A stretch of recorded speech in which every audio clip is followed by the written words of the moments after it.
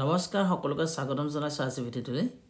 আজিৰ ভিডিঅ'টিত আমি আলোচনা কৰিব লৈছো আমি ইতিমধ্যে আলোচনা কৰি থকা আৰি প্ৰশ্নখনি বাকি ৰোৱা প্ৰশ্নসমূহ। আমি ইতিমধ্যে জেনাৰেল নলেজৰ 20টা কোৱেশ্যন আনএটি ভিডিঅ'ত আলোচনা কৰিছো। যদি ভিডিঅ'টি চোৱা নাই এই ভিডিঅ'টি ডেসক্ৰিপচন থকা লিংকত গৈ চাব পাৰিব। আজিৰ ভিডিঅ'টিত আমি সায়েন্স আৰু ইংলিছৰ প্ৰশ্নবোৰ কভাৰ কৰিব কাৰণে চেষ্টা কৰিম। প্ৰথমতে আমি সায়েন্সৰ 10টা কোৱেশ্যন আলোচনা কৰিম। গতিকে ভিডিঅ'টি কোনো স্কিপ নকৰাকৈ আৰম্ভণিৰ পৰা শেষলৈকে চাব। এতিয়া আহকচোন আমি সায়েন্সৰ প্ৰথমটো কোৱেশ্যন লওঁ। 21 number question, Which of the following is produced by plants through photosynthesis? সালোকসংশ্লেষণৰ জৰিয়তে উদ্ভিদে কি উৎপন্ন কৰে? এটা অপচনসমূহ দি আছে কাৰ্বোহাইড্ৰেট, প্ৰটিন, ফেট আৰু ভিটামিনছ। আৰু এই অপচনসমূহৰ কাৰেক্ট আনসাৰটো হৈছে অপচন এ কাৰ্বোহাইড্ৰেট। সালোকসংশ্লেষণৰ জৰিয়তে উদ্ভিদে কাৰ্বোহাইড্ৰেট প্ৰস্তুত কৰে। নেক্সট কুৱেশ্যনটি লৈছো 22 number question, Against which disease is the BCG vaccine given?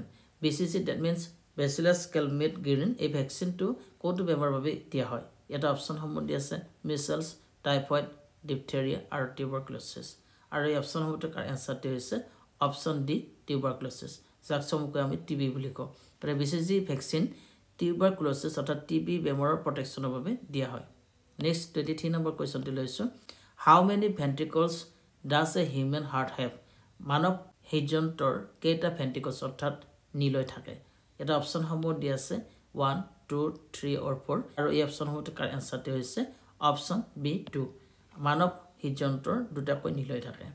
Next 24 number কুৱেশ্যনটো লৈছো, Hepatitis is a disease of the Hepatitis কিহৰ বেমাৰ হয়? এটা অপচনসমূহ দি আছে লিভাৰ, লাংছ, ইয়াৰ্ছ আৰু আইছ। আৰু এই অপচনসমূহৰ কাৰেক্ট আনসাৰটো হৈছে option A liver. Hepatitis is a disease of the liver অৰ্থাৎ হেপাটাইটিছ হৈছে এটা লিভাৰৰ বেমাৰ। নেক্সট 25 নম্বৰ কুৱেশ্যনটো লৈছো, Which of the following is responsible for clotting of blood? তলৰ কোনটো ব্লাড ক্লটিংৰ বাবে ৰেসপন্সিবল হয়? এটা অপচনসমূহ দি আছে লিম্ফোসাইট, প্লেটিলেট, ইৰিথ্ৰোসাইট আৰু ইওসিনোফিল। আৰু এই অপচনসমূহৰ কাৰেক্ট আনসাৰটো হৈছে অপচন বি প্লেটিলেট। প্লেটিলেটৰ বাবে ব্লাডৰ ক্লটিং হয়, গতিকে অপচন বি টো হৈছে ইয়াৰ কাৰেক্ট আনসাৰ।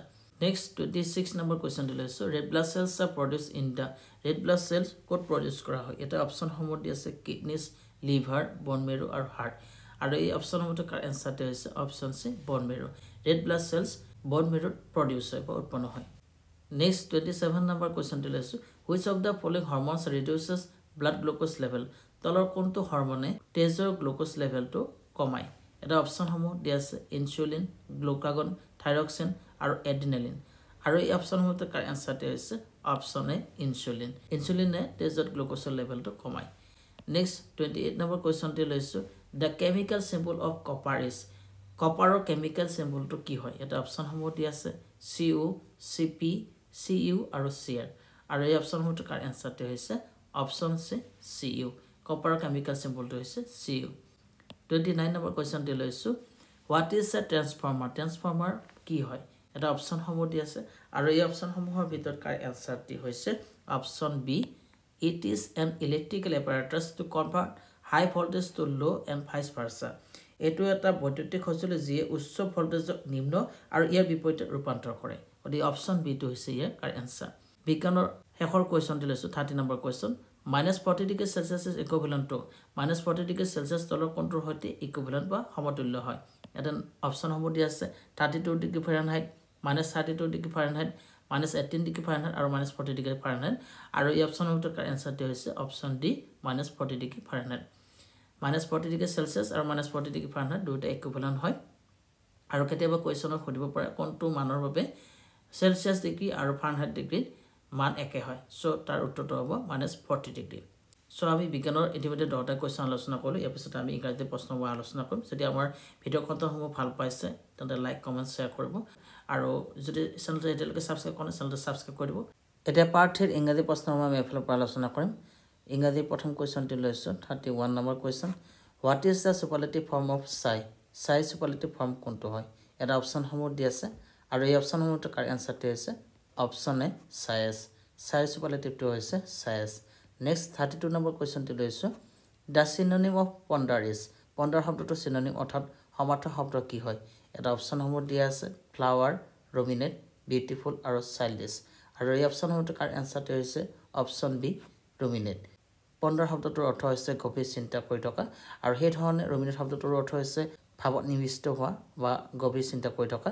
গতিকে Ponder শব্দটোৰ synonym অৰ্থাৎ সমাৰ্থক শব্দ হ'ব option B ruminate next 32 number কোৱেশ্চনটি লৈছো the antonym of insolvent is insolvent শব্দটোৰ antonym অৰ্থাৎ বিপৰীত শব্দ কি হয় এটা অপচন হ'ব দি আছে solution clear wealthy আৰু bankrupt আৰু এই অপচনটোৰ আনসাৰটো হৈছে অপচন সি wealthy insolvent শব্দটোৰ অৰ্থটো হৈছে দেউলীয়া অৱস্থা বা ঋণত পজোৱা অৱস্থা এনে ধৰণৰ অৰ্থ বহন কৰে আৰু সেই ধৰণে তাৰ বিপৰীতে wealthy অৰ্থটো হৈছে ধনী বা প্ৰতিপত্তিশালী গতিকে insolventor antonym অৰ্থাৎ বিপৰীত শব্দটো হ'ব অপচন সি wealthy নেক্সট 34 নম্বৰ কোৱেশ্চনটি লৈছো complete the following English proverb with the correct option এটা ইংলিশ proverb দি আছে a rolling stone gathers no days এই ইংলিশ proverbটিৰ খালি ঠাইত আমি এই অপচনসমূহৰ পৰা শুদ্ধ উত্তৰটো বাছনি কৰিব লাগে অপচনসমূহ দি আছে wealth mouse words আৰু wood আৰু এই অপচনসমূহৰ আনসাৰটো হৈছে option B mouse a rolling stone gathers no mouse এটো এটা ইংলিশ proverb হয়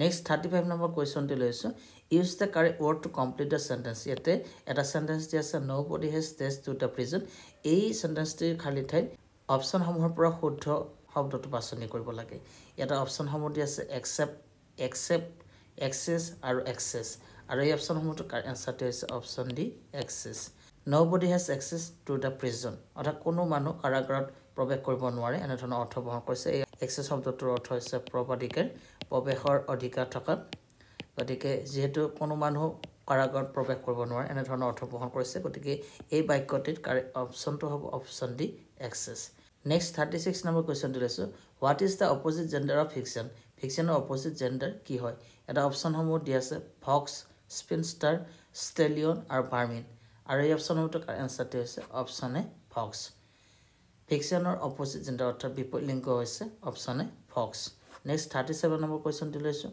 what is the past tense of forget forget শব্দটোৰ past tense কি হয় forget মানে পাহৰা আৰু তাৰ past tense টো হৈছে অপচন সি forgot গতিকে অপচন সি টো হ'ব ইয়াৰ কাৰেক্ট আনসাৰ নেক্সট 38 নম্বৰ কোৱেশ্চনটো লৈছো a person who mends shoes is called জোতা মেৰামতি কৰা ব্যক্তিজনক কি বুলি কোৱা হয় এটা অপচনসমূহ দি আছে বাটলাৰ কপলাৰ টেইলৰ আৰু সেলৰ আৰু এই অপচনসমূহৰ আনসাৰটো হৈছে অপচন বি কপলাৰ জোতা মেৰামতি কৰা ব্যক্তিজনক কপলাৰ অৰ্থাৎ মুচি বুলি কোৱা হয় এই ধৰণে ৰাখিব বাটলাৰ মানে হৈছে খানসামা বা প্ৰধান ভিত্ত টেইলৰ দৰ্জি যিয়ে সিলাই কাম কৰে আৰু সেলৰ মানে হৈছে নাবিক গতিকে এইকেইটাও বহুত ইম্পৰ্টেন্ট হয় এইকেইটা মনত ৰাখিব নেক্সট 39 নম্বৰ কোৱেশ্চনটো লৈছো what is the study of insects called পতংগৰ অধ্যয়নক কি বুলি কোৱা হয় এটা অপচনসমূহ দি আছে entomology insectology mycology আৰু ornithology আৰু এই অপচনসমূহৰ ভিতৰত আনসাৰটো হৈছে অপচন এ entomology পতংগৰ অধ্যয়ন entomology বা পতংগ বিজ্ঞান বুলি কোৱা হয় হেৰণে মনত ৰাখিব mycology মানে আছে ভেকুৰ বিজ্ঞান